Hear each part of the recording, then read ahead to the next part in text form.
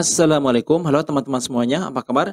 Ketika kita menutup semua aplikasi yang sedang berjalan di HP dengan tujuan untuk meringankan beban RAM, maka sebenarnya di balik itu masih tetap ada aplikasi yang berjalan yang tidak kita ketahui.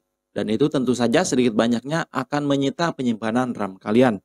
Nah, untuk mengetahui apa saja aplikasi yang secara diam-diam menggunakan RAM kalian, kalian bisa mengetahuinya dengan mudah sekali. Jangan simak videonya, dan buat kalian yang belum subscribe di channel ini, silahkan untuk subscribe terlebih dahulu. Terima kasih. Oke, kita lanjutkan. Langkah pertama, sekarang kita masuk ke menu pengaturan yang ada di HP kalian. Kemudian silahkan kalian buka pilihan pengembang, ataupun opsi pengembang, ataupun opsi developer. Sama aja ya. Semua HP memiliki cara yang berbeda-beda ya. Silahkan kalian cari tahu dulu untuk menampilkan opsi pengembang di HP kalian. Sekarang kita lihat dulu untuk pilihan pengembang. Kemudian di sini akan kita temukan layanan yang sedang berjalan. Nah, berikutnya di sini akan ditampilkan untuk penggunaan RAM kalian di HP. Dan di sini pun ditampilkan berbagai macam aplikasi yang berjalan di HP kalian. Nah, kalau tadi kalian membuka tidak ketahuan ya, tapi di sini ketahuan. Tinggal di sini kalian pilih mana aplikasi sistem dan juga mana yang bukan.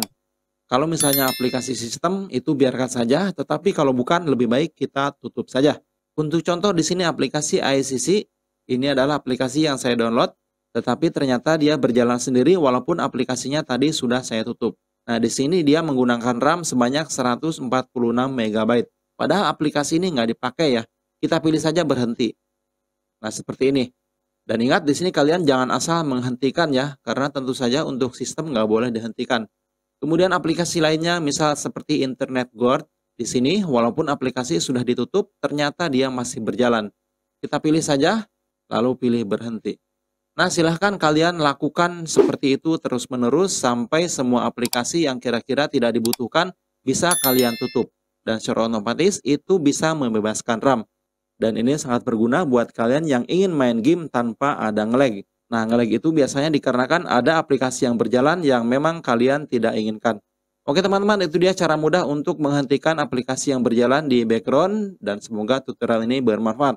Terima kasih banyak sudah menonton. Wassalamualaikum warahmatullahi wabarakatuh.